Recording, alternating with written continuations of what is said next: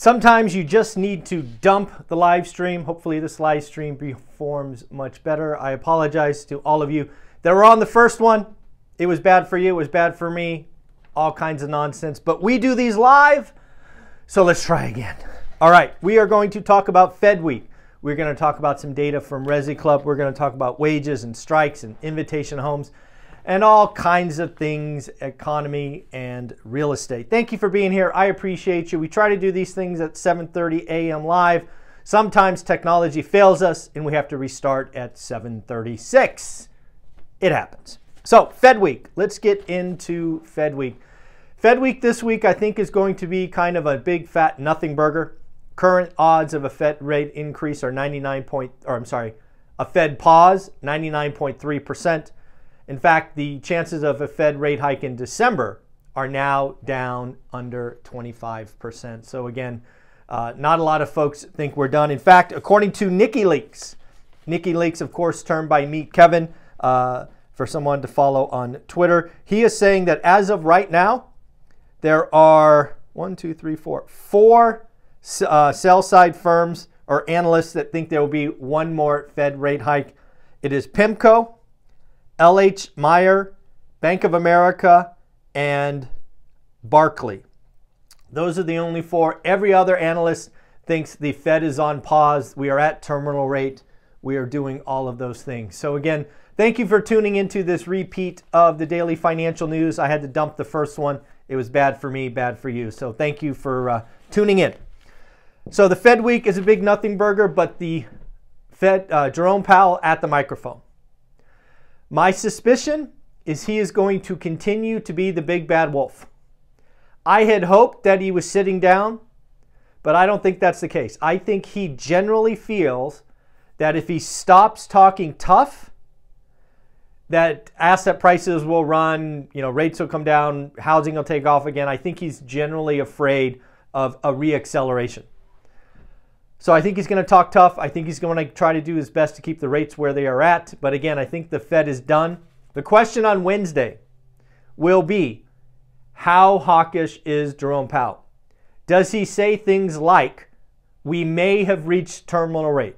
Or will he say something like, my current impression is we will have one more rate hike sometime in the next 2 or 3 meetings? That's kind of where I think Powell comes in. Either, hey, we could be there, possibly, or you know what, I still think we might need one more. It may come in the next 2 to 3 meetings. I think that's where Jerome Powell will be, but we will have to pay attention. Why is that important?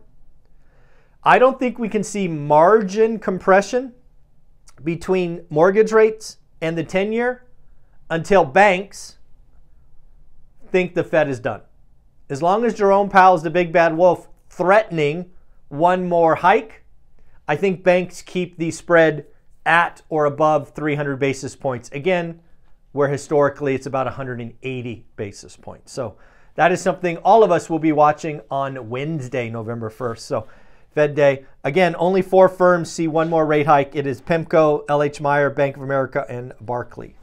Let's talk about some data from Resi Club Pro. Folks, if you haven't tuned into Lance Lambert and his brand new media company, you are truly missing out.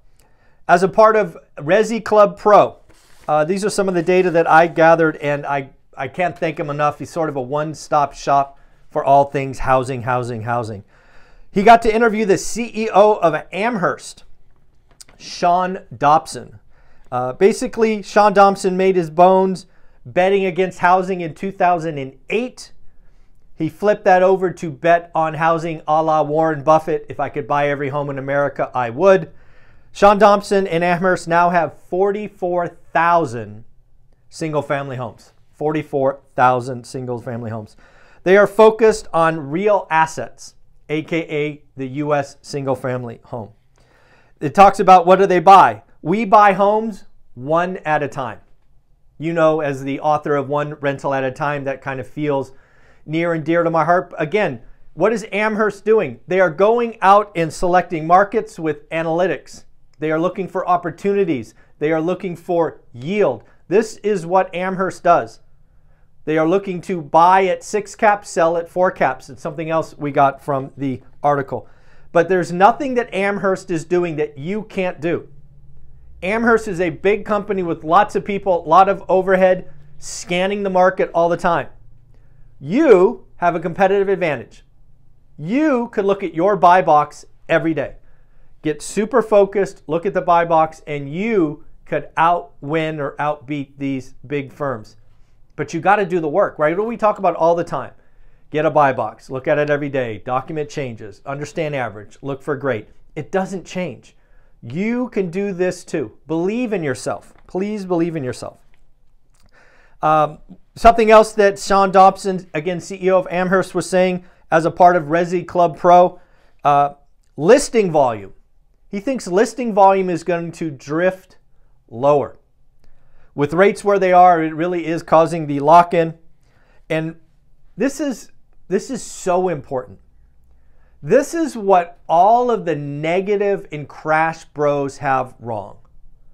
They are all looking at wages and home price. How many times have you seen the pretty chart that says, hey, homes have to crash because they are 3, 4, 5, 6, 8x the average income?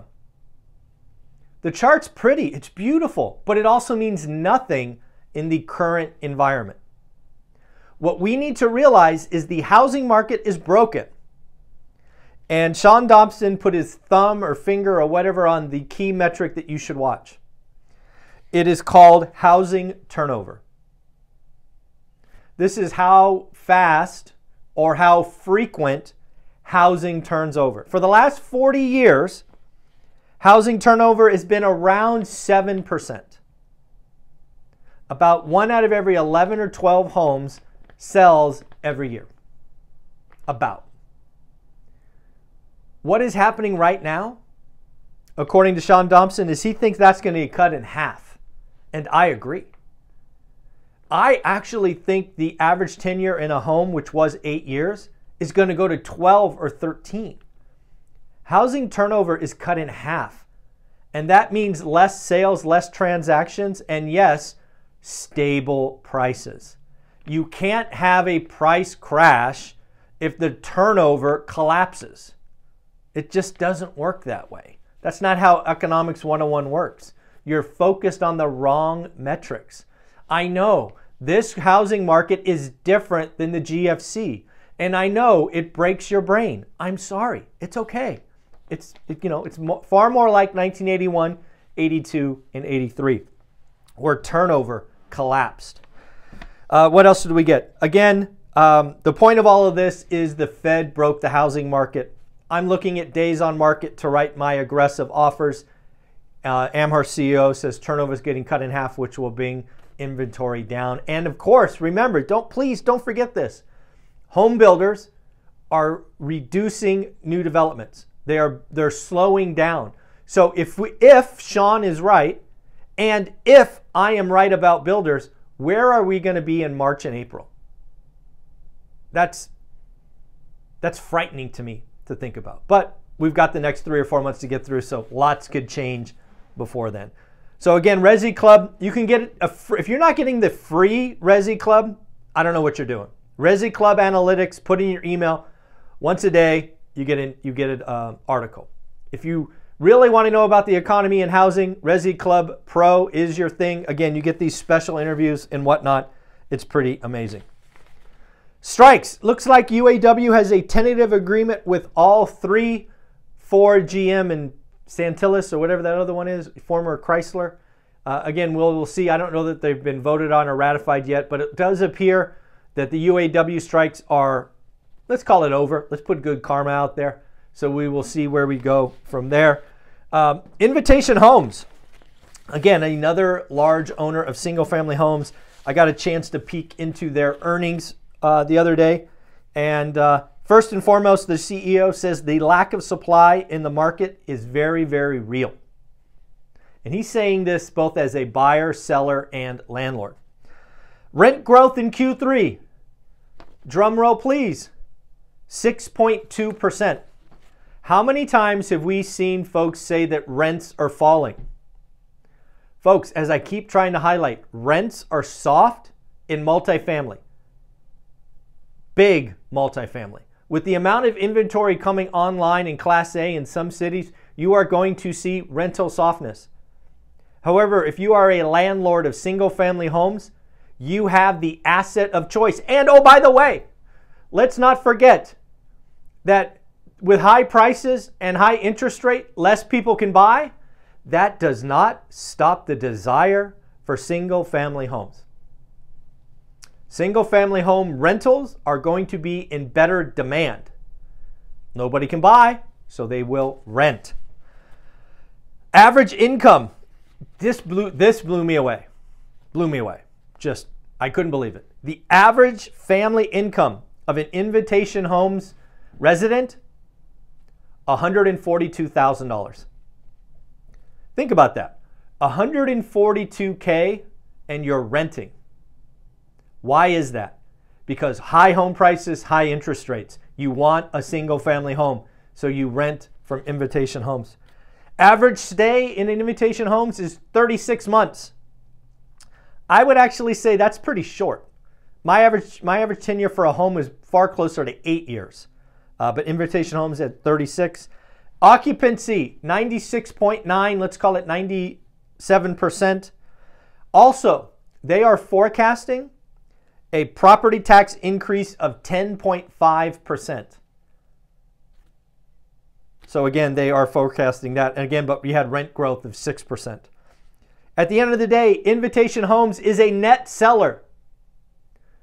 Invitation Homes was a net seller of 10 homes if you back out the one-time acquisition from Starwood and good old billionaire Barry, who is cash strapped. They sold 397, they bought 387. So there's still a buyer and a seller, but according to the Crash Bros, they are going to crash the market because they are net sellers. Folks, these folks don't know basic math. I don't know how to help them. Then next up, what else do we got? Wages.